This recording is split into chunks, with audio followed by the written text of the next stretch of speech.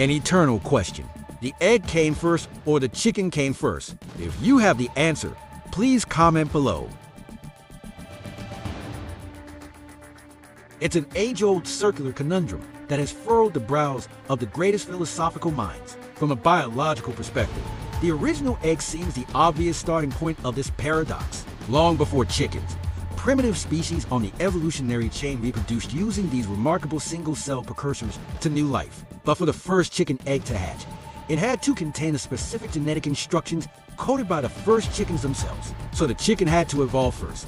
After gradually mutations over millions of years split the lineage from other feathered species. Only then could nature's cycles produce an egg imbued with the very first amino acid blueprint for the Gallus domesticus. An infinite paradox, or is it?